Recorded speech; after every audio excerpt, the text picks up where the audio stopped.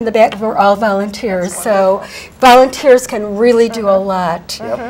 And diverse people that are helping us. And so we have just a couple more minutes. So if you want to add something that we haven't talked about yet. Yeah, I think that, you know, just to talk on the funding issue, you know, we are a not-for-profit, a 501c3. We do receive a lot of state and federal grants. We get foundation support.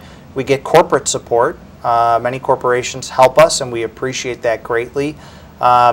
We do see, as Tricia kind of mentioned, that funding seems to be getting cut for programs, and certainly for prevention programs. And which is unfortunate, because prevention is the key. It's so much, it's so cost effective.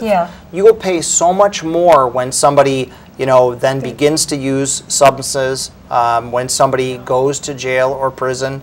We're paying so much more, and more importantly, you want to catch it before they get to that point. And it's that life and that family that you're really pulling apart.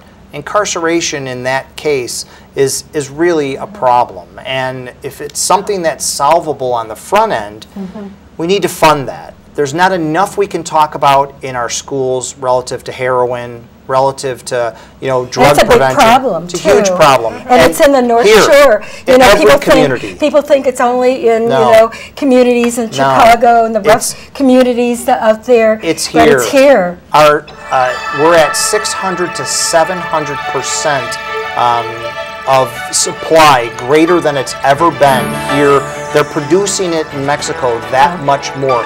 We're seeing it on the street, and unfortunately, it's affecting every single community in Lake County. Well, you know what? I see we have to end the show, which I always think there's so much more to say, and we really want to talk. I want to invite both of you back again, because there's so much more to talk about. And we can get into the different drugs and how they're made and how they're getting it. I think that's another show in itself. One quick plug, drugfreelakecounty.org. You'll get a lot of information, where you can drop off unused, unwanted prescriptions, and all of that. Thank you so much. You. And thank you, Tricia, for coming. Enjoyed it. And thank you. I hope